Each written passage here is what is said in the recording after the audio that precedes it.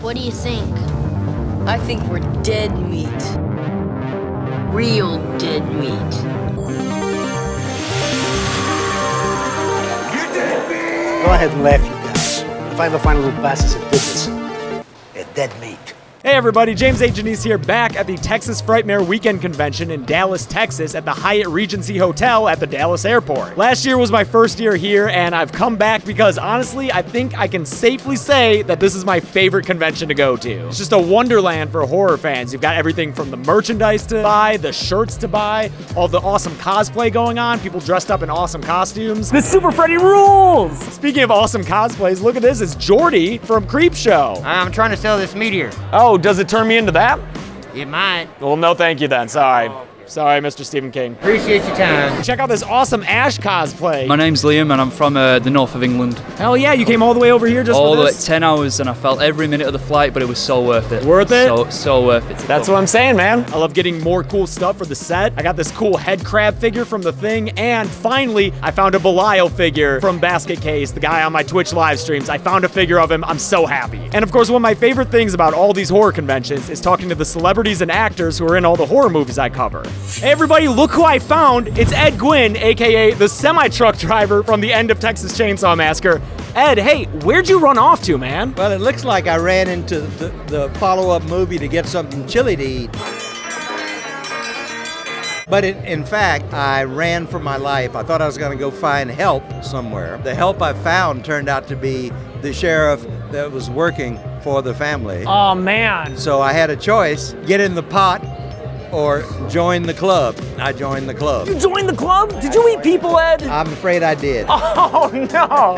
Yeah, I didn't realize you were in the second Chainsaw movie just eating the chili. I was actually a judge for the chili cook. Oh, you were a judge. Yeah. Did you vote for Drayton? Yeah, Oh, it was a ringer. It was a ringer judge. Thank you so much, Ed. My pleasure. Really appreciate it, man. Good meeting you. Hey, I'm here with Nancy Thompson herself, Heather Langenkamp. Whatever you do, don't fall asleep. Heather, I love all your work in the Nightmare movies, but I also love all the effects work you do with your husband. What's your favorite special effect that you've ever worked on? I think it's gotta be Cabin in the Woods, and it's gotta be the merman with the bloody blowhole. Yes. Love that. Bradley Whitford gets it from the merman. It's so memorable. Thank you so much, Heather. All right, thank you. Appreciate it. Hey, I'm here with Bruce Abbott, who played Dr. Dan Kane in one of my favorite horror movies, Re-Animator. Bruce, in the movie, you are Dr. Herbert West's roommate, which has got to be very difficult. He's my roommate. Let's just start with that. Okay, we'll start with that. Yeah. If you could have any horror movie character be your roommate, who would you want to room with? Linda Blair, probably, because it would be over right away, right? Oh, yeah? I would be possessed, it would be over. I wouldn't have to worry about the whole night, wouldn't have to worry about tomorrow, wouldn't have to worry about any of that. Nice, yeah, so Reagan from The Exorcist? That's right. Yeah, I guess that's one way of looking at it. You don't have to pay rent if you're possessed. Thanks so much. You're welcome. I'm here with Jeffrey Combs, who has had an illustrious career doing so much, but my favorite role of, don't roll your eyes, you know it's true, but my favorite role of yours has to be Dr. Herbert West from the Re-Animator series. West. Herbert West. What do you think that reagent tastes like? Because it looks kind of tasty to me. It's poisonous. It's poisonous? Yes. Yeah, but so is antifreeze, and that tastes good. You know what it is? Yeah. It is a derivative of phosphorescent algae in the ocean. And they also use it in crime scenes to find blood. It's called luminol.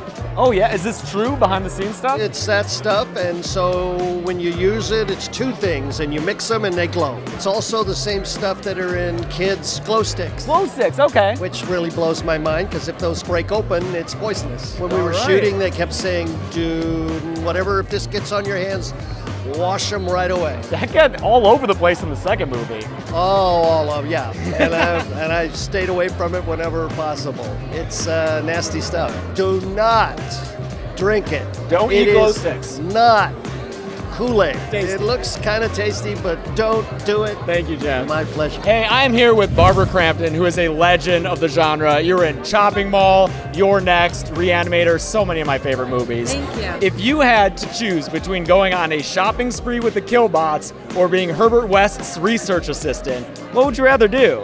Oh, Herbert West all the way, baby. Oh, all the way? Yeah, he's so much fun. At this point, I've learned so much working with him and in so many horror movies. I think I could get the better of him this time, and I'd like a chance. Ooh, yeah, I'd like to see that showdown. Someone needs to show him what's what. Yeah. Oh, thank you so much, Barbara. Thanks. I really appreciate it. I'm here with Felissa Rose, who played Angela in one of my favorite horror movies, Sleepaway Camp. Felissa, it's so nice to meet you. So nice to meet you. Thank you. Angela didn't have the best time at camp, but if she had, what do you think her favorite camping activity would have been? She would have loved, let's see, that's a great question. I think she would love to have gone swimming, but she was so intimidated because of her figure that perhaps swimming would have been amazing. Lake? Just gone in that lake and not worried about any of those bitches. Hell yeah. Thank you. Thank you so much. I appreciate it. Yeah, I'm here with Kathleen Kinmont, who is not only in Halloween 4 wearing the awesome Cops Do It by the Book shirt, but you're also the titular bride of Re-Animator. My question is, if you could be the bride of any horror villain, who would it be? Oh God, Freddy Krueger. Freddy Krueger? Yes. Bride of Freddy Krueger? Yes, he would know how to do hair. Oh, yeah. Right? He would get like free haircuts. That's true, yeah. It's Robert Englund and he's sexy. Yeah. Have you talked to him? Oh yeah, No, Chelsea loves him. I've never met him. So. Oh, you know what? I can hook you up. I can bring you over there. Hook a sister up. This is not a real wedding ring. It's just to keep the dorks away.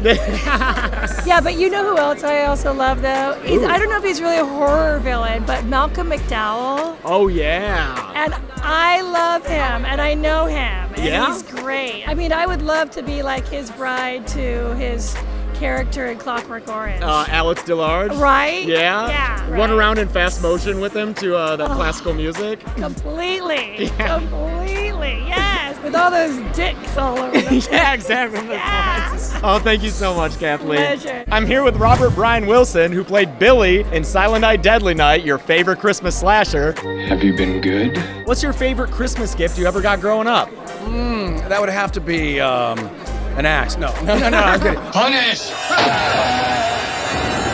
It was a bicycle. When I was about 10 years old, my whole family, and I'm the youngest of 4, all 4 of us got bicycles, but what they did was I was a little late waking up. I don't know why. My older brothers, they got up early, way before everybody else, and they were all displaying their bicycles out in front of the Christmas tree, and they took mine and hid it in the garage. The Christmas morning started rather sad, and shortly after they saw that I was quite upset, they walked me to the garage and showed me my brand new bicycle. So that's definitely one that stands out, probably my favorite ever. What a naughty prank to play on Christmas. Probably right there and then it would have probably been very appropriate to say naughty, and y'all should be punished. Thank you. My pleasure. Hey, I'm here with Eric Freeman, who is in Silent Night, Deadly Night Part 2 as Ricky Chapman. Eric, you're famous for yelling Garbage Day, of course. Garbage Day!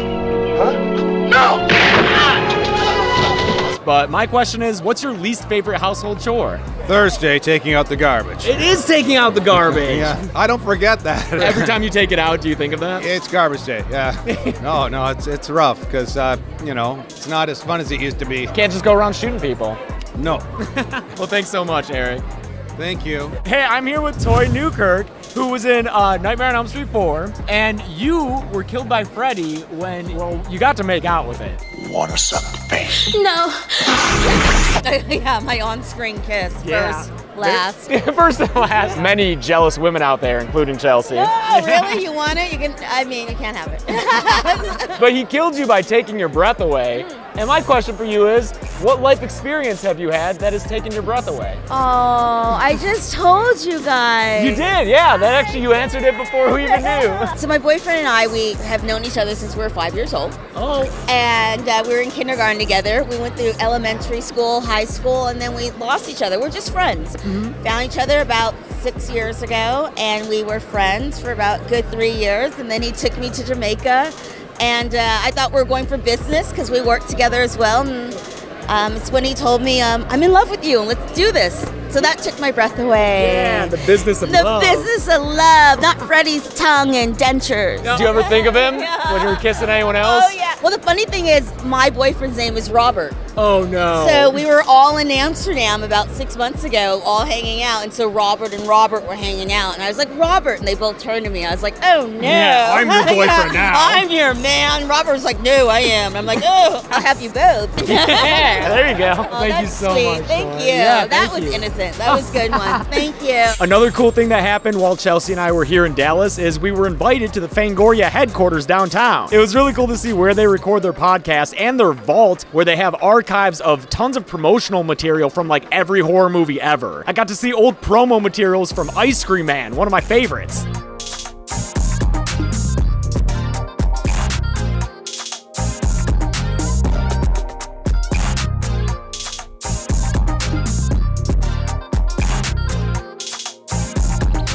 I will say that this year, the lines were way longer than last year. It seems like it's gotten busier and more popular than ever. For instance, we really wanted to meet Robert Englund. He's here, but we just couldn't wait in the line. It was like a 6-hour wait. We did get to meet Tim Curry, though. I wasn't able to record a video when we met him, but we did get an awesome picture with him, and that was such a highlight for Chelsea and I. That guy's a legend, very important to both of us, and I'm so glad we got to meet him. And even though I didn't get to talk to Robert Englund, we did get a photo op with him and Heather Langenkamp where we did a prom pose. I tried to have a fan meetup here on Sunday, but it actually got a little out of control. Way more people showed up than I expected, and the hotel and convention people kindly asked us to disperse just for safety reasons. Again, they were very kind about it, but since there were just so many people gathered and they didn't know how to take care of us all, we had to kind of disperse. If you were in line and you didn't get to talk to me, I'm so sorry. I tried to make sure to talk to everyone and get pictures with everyone. I'm very sorry if you came out to meet me and you didn't get a chance to.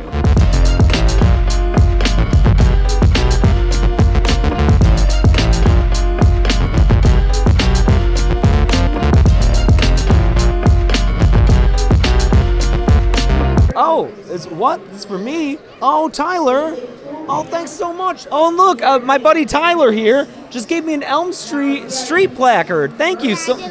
Said, from your biggest fan, Tyler, be good subs. Be good subs! Oh, Tyler, thanks so much, man. Thank you, dude. Meeting people like that is just the coolest thing. I love meeting all these fans and hearing about how maybe they got back into horror movies because of the kill count. I never get sick of hearing that. Thank you so much for just showing us all your love and appreciation. It's a great motivator for Chelsea and I to keep doing what we're doing. Huge thank you to my live stream moderators because like a dozen of them came to this convention, got to meet all of them in person, and they helped me out throughout the weekend, especially with that meetup. I can't wait to come back next year where we'll probably have a booth or a table of some sort, just because it seems like, you know, as the channel grows, we're meeting a whole bunch of people who want to meet us. But in any case, we'll definitely be back because, like I said, this is my favorite convention. So if you can, try to make it out to Dallas, Texas next year for Texas Frightmare Weekend. I hope to see you next year, and be good people. Be good people. Be good people. Be good people. Be good people. Eat good people. Oh! Be good people. With all my heart, be good people. Be good people. No, really, be good people. Be good people. Be groovy people. Be good people. Yeah, thanks, Tyler.